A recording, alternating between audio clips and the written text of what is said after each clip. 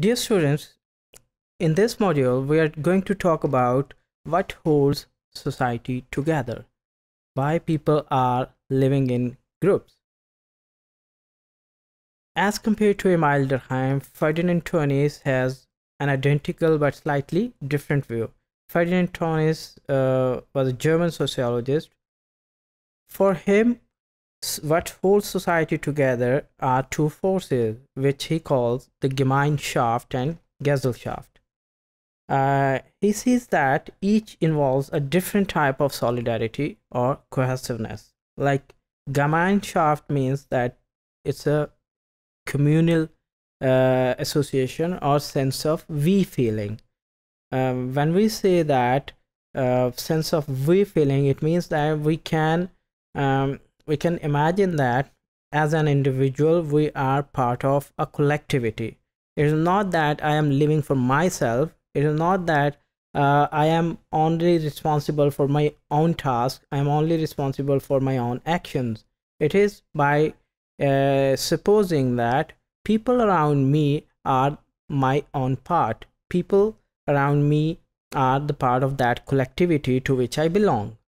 So a very moderate tone of labor, strong personal ties, sometimes very emotional relationships are developed in the Gemeinschaft, where people do know each other by their personal feelings, by their personal relationships and personal ties. So strong familial relationships exist, and a sense of personal loyalty do exist in the societies, which can be classified based on this Gemeinschaft.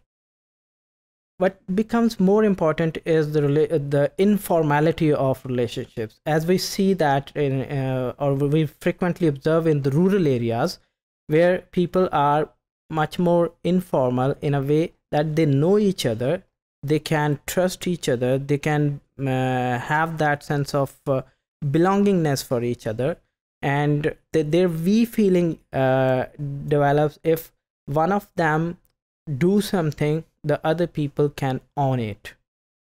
Whereas we can see in the societies which can be distinguished based on Gesellschaft are based on relationships which are much more formal, relatively impersonal, and less intimate.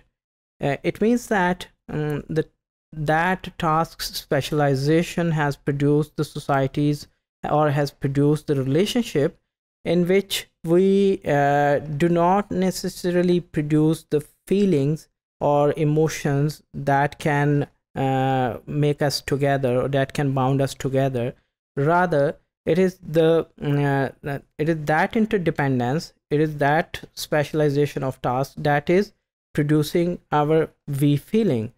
Although we are the part of a complex whole, yet we do not characteristically own it in a way that, okay, each one of the individual can possess or can have or can spend his or her own life by becoming part of that complex society.